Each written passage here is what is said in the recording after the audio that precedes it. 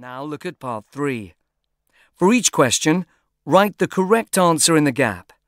Write 1 or 2 words, or a number, or a date, or a time. Look at questions 14 to 19 now. You have 20 seconds.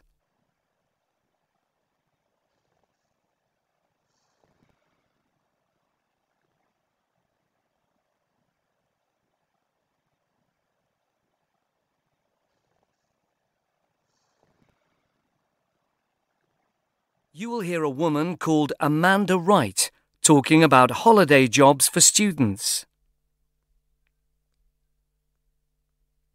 Good morning, my name's Amanda Wright and I'm here to talk about holiday jobs, which many of you are probably looking for. There's plenty of choice out there for you. The majority of students trying to get a holiday job are doing so because they need the money, but the experience you gain by doing a job is useful too.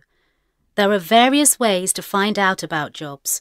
You can look in newspapers, though websites are usually more up to date.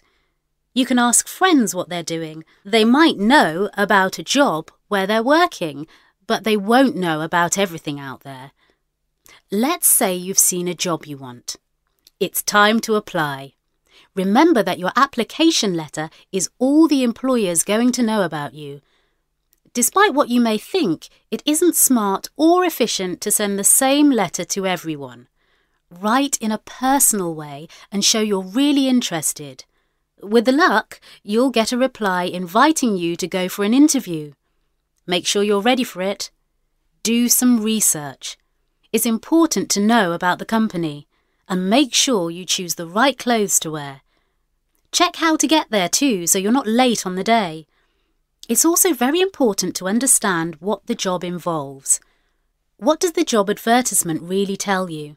In order to do the job well, what skills will you need to have? Maybe IT, or language, or communication. Finally, think about how the job fits you. Where do you like to spend time? I generally advise students against trying for jobs based in the countryside, as they tend to mean less contact with other people than you get in the city. But it's your choice, so make the most of it.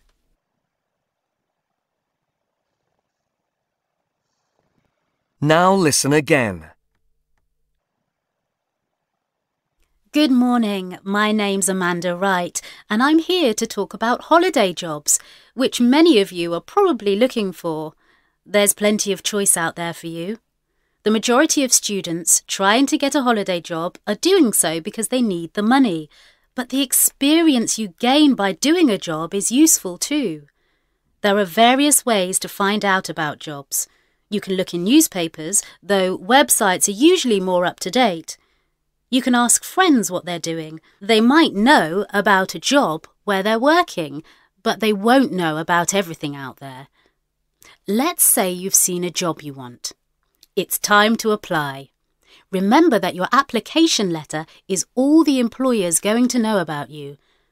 Despite what you may think, it isn't smart or efficient to send the same letter to everyone. Write in a personal way and show you're really interested. With the luck, you'll get a reply inviting you to go for an interview. Make sure you're ready for it. Do some research. It's important to know about the company, and make sure you choose the right clothes to wear.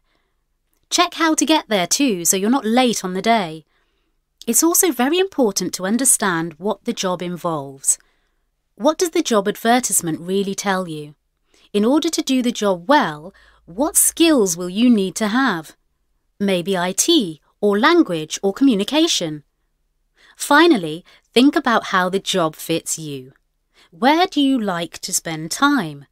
I generally advise students against trying for jobs based in the countryside, as they tend to mean less contact with other people than you get in the city. But it's your choice, so make the most of it.